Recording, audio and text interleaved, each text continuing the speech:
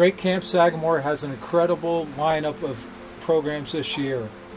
Fishing is a big part of that in these great watershed waters where trout are abundant.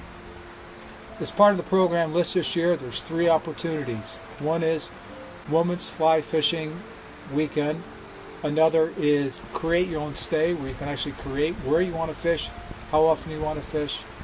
And then finally, Cornell Cooperative Extension, in partnership with Trout Power and Great Camp Sagamore, has a weekend of fly fishing early in the season. Check them out. Fun fact about fishing for trout, particularly in streams. Temperature is key. Check your temperature, just like we've done the last year. If it's above 68 degrees, it's too warm to go fishing for trout. Fish other bodies of water.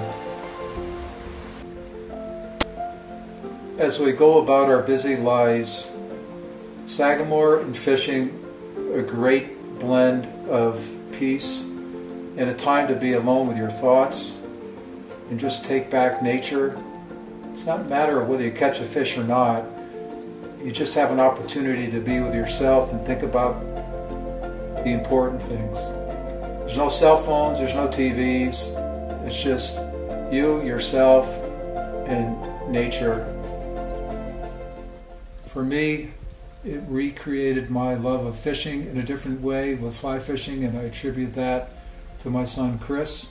We have been very blessed to fish up in the beautiful lake in the surrounding watershed, and it has rekindled that love of fly fishing that I left years ago